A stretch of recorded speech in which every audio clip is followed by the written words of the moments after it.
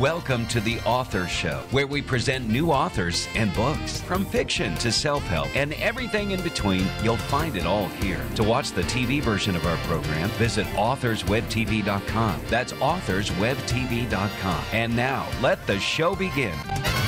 Hello and welcome back to the show. This is your host, Don McCauley. Today we're welcoming the program author Wayne Clark, and Wayne is the author of He and She. Author Wayne Clark was born in 1946 in Ontario, but has called Montreal home since 1968. Woven through that time frame in no particular order have been interludes in Halifax, Toronto, Vancouver, Germany, Holland, and Mexico. By far the biggest slice in the pie chart of his career would be labeled journalism, including newspapers and magazines as a reporter, editor, and freelance writer. The other smaller slices of the pie would also represent words in one form or another in advertising as a copywriter and as a freelance translator. However, in the pie chart would also be slivers and shreds of time stolen over the years to write fiction. Wayne, how are you? I am very well, Don. Thank you. Well, let's start with the big question. Tell us about this book, please. Okay, first of all, it's a contemporary literary fiction novel. It's set in two cities, New York and Montreal. It's about a middle-aged man mired in midlife crisis. He has a long-standing relationship with a woman, but it's become so on and off, he doesn't know whether it would be even honest to say he still had a girlfriend. His libido has seemingly vanished. Is that because of her or him? He's a heavy drinker.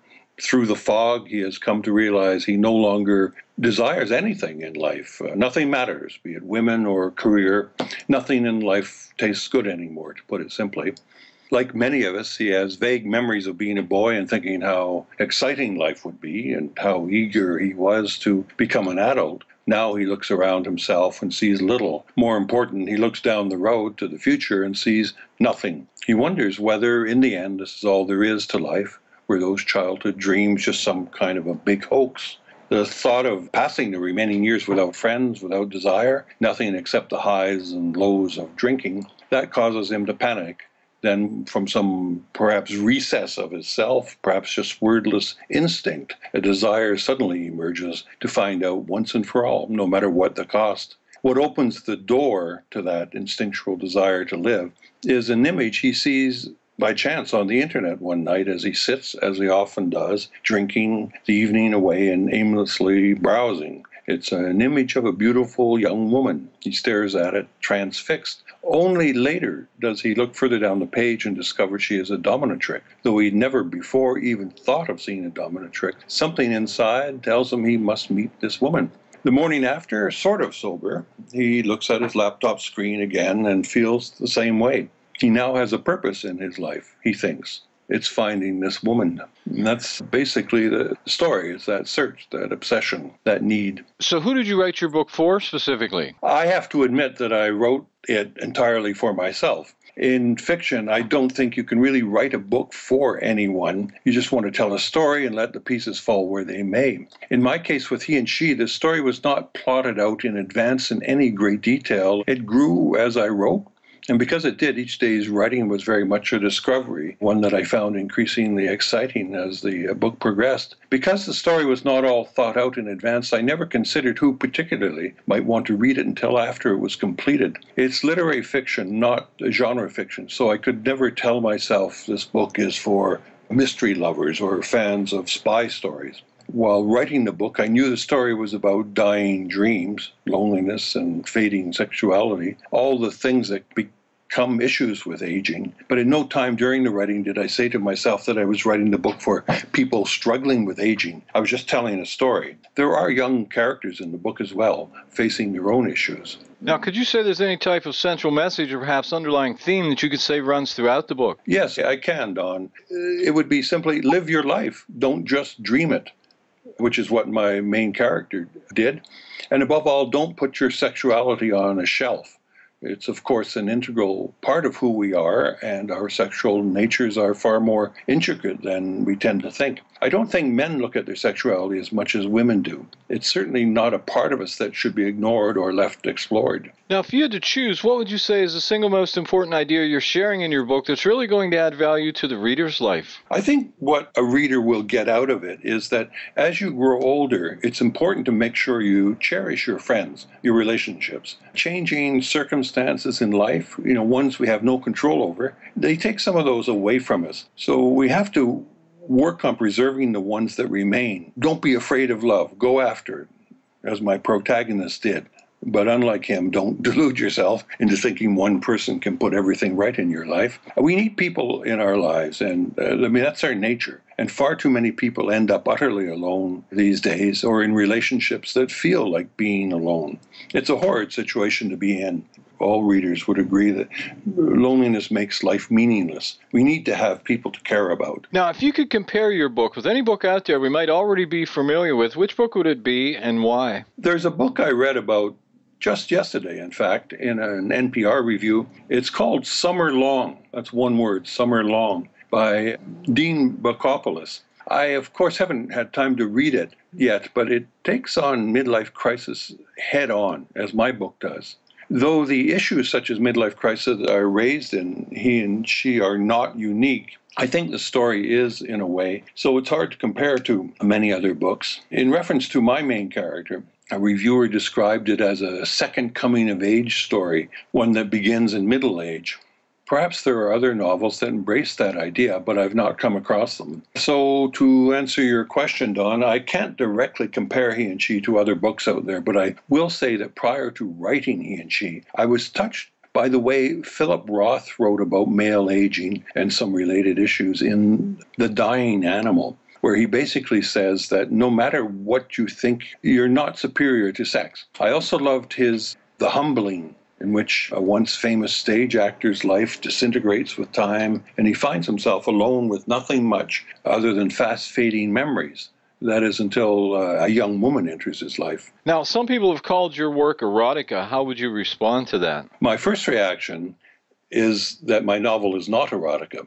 It's certainly not anything like 50 Shades of Grey. It's not written to arouse, which I think is or was the definition of erotica. However, I'm quite happy to get a thoughtful review that happens to call it erotica. If I may quote a sentence or two from a review I liked from Red River, I believe, quote, Clark uses the narrative to explore how diverse and intricate sexuality can be. The BDSM scenes are raw and realistic without being too much for newcomers who haven't read erotic books like this before. As I say, I'm very happy with that. Literature, I think, is going through a stage where genre lines are blurring and readers are responding. For example, a mystery can be just as much a paranormal novel as a mystery. Who knows, perhaps there's a romance zombie crossover book out there somewhere. But that said, while I don't consider my book to be erotica, it is indeed about sexuality, about learning to navigate a river of urges that might once have been submerged. As indicated by the flogger on my book's cover, my protagonist's quest ends up in a BDSM dungeon. For those who might not know what BDSM stands for, it's an overlapping abbreviation of bondage and discipline. There's your BD, dominance and submission. There's your DS, sadism and masochism. That's your SM. Once my main character finally meets the dominatrix, no sex act takes place between them. However, I can see how people interested in BDSM could find my description of the BDSM sessions arousing. In the end, though, the book is not about BDSM. It's about one man's attempt to taste life again before it's too late. So what has been your most rewarding experience since publishing your work? Besides holding the actual paperback in my hands, which I think every author loves and never gets tired of, the most rewarding experience was first hearing I'd been nominated for an International Book Award. I would have been totally happy with that as a reward, the nomination. But a few months later, the announcement came that from among thousands of entries in the contest, my book had actually won a silver medal for general fiction. This was the Reader's Favorite International Book Awards. I don't know what could top that feeling. I've gotten some personal feedback from readers that rank pretty high on the reward meter. Readers who opened up about their own personal lives after having read my story, and how the book either echoed what they had gone through or clarified it in some way. That's when having written a book of fiction seems very real. If someone were to write a book about your life, what would the title be? I suppose it might be called What's He Up to Now? I suggest that because you could say I reinvented myself a number of times. I started as a newspaper man, then switched to magazines, sometimes on staff, other times as a freelancer. I once quit journalism itself to experience holding the kind of jobs that were held by the people we wrote about as journalists. I'd always been a journalist and had never held any other kind of job. For example, I worked as a waiter in a rough and tumble bar. That scared the hell out of me. I then worked on a commercial fishing boat that leaked like crazy.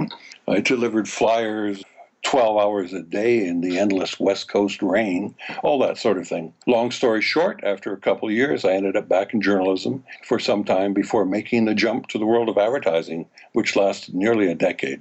Eventually, I returned to a newspaper job before deciding to hang out my shingle as a translator. With the exception of the odd jobs I took on briefly, everything I've done has been about words. I've always written fiction on the side, initially with hopes of publishing, but in later years just for the pleasure of the process. Yes, writing can be extremely hard and frustrating, but if you persevere, ultimately you will get to the top of the mountain and see how something you've created. I think there's an element of magic in all creativity. How would you describe your writing style? That's a tough one, because I now consider my writing style to be just me. I have a voice. I recognize it when it's sounding right, when it's sounding honestly me. It took a long time to develop, mind you, but I hear it now. The rhythms are mine somehow. If you'll permit, a review from Indie Reader described it as the prose is wonderfully conversational, working subtle, comprehensive magic to pull the reader forward. I think conversational is an accurate element of my writing style. In your opinion, who should buy this book? Anyone who is at a stage in their life where they strongly feel it's time to re-examine that life. So while that could be anybody, regardless of age, that would certainly include readers facing some form of midlife crisis or anticipating it. But there's a broader message that is important at any age: to pursue feelings and ideas no matter if there's a guarantee you'll find them. Even a failed search leaves you in a new place to start your next search from. And based on reader response so far, I'm finding that a lot of young women are identifying with the dominatrix in the story. Not so much that they necessarily want to do the same thing. I think they identify with the fact that she's a young woman like them, a clearly intelligent one, who is determined to carve out an interesting life.